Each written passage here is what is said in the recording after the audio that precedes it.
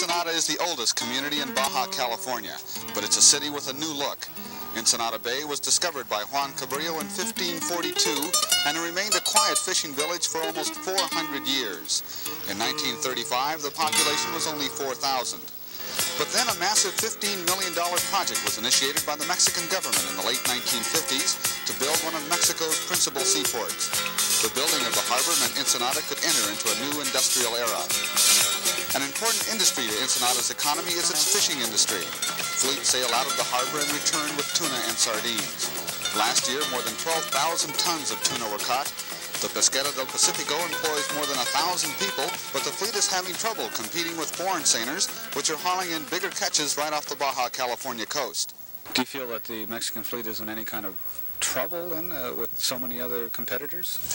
Well, I don't know. For the time being, that's a very difficult question. It could be, because we have, as you may well understand, to know the resource in order to find out if it's been overexploited, and that's one of our main concerns, to control the fleet, yes. Not only the Mexican fleet, but foreign fleets? All the fleets, yes, all of the fleet in the waters in which we do our fishing. Another important economic base is Ensenada's cement factory. 20 years ago, Mexico, and Baja California in particular, had to import most of its cement. But now, thanks to cement plants like this one just south of Ensenada, Baja California is able to produce enough cement for domestic as well as foreign use. The Gallo Cement Works turns out 250,000 tons of cement a year. A new kiln is being built, and by next year, Gallo will be producing 800,000 tons of cement. Baja Californians point proudly to the cement plant as the beginning of heavy industry in the peninsula. How important is this plant to the people here in Ensenada and to the economy of the city? Definitely very important, not only for Ensenada, I will say, but for the whole of Baja California, north and south. This state is growing at a better average than the rest of the states of the country.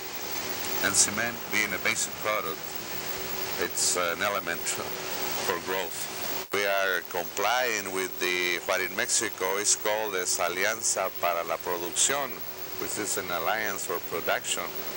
Mexico has to grow, and we are proud to be part of the growth. Ensenada is also making giant strides in the communications field. XHS-TV Channel 23 in Ensenada is the only UHF station in Mexico that broadcasts in color. There's also a cable system so residents can receive television stations in San Diego.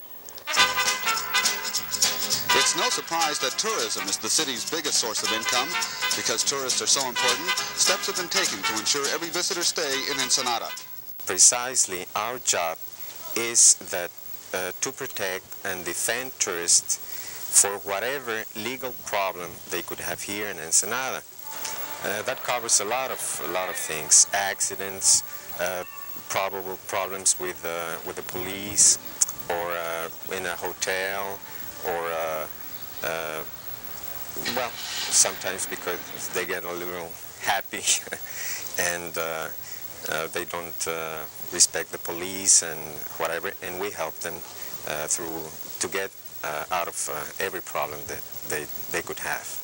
This is Avenida Ruiz in downtown Ensenada, one of the oldest neighborhoods in all of Ensenada, but a visit to the city wouldn't be complete without a visit to one of the city's oldest watering holes.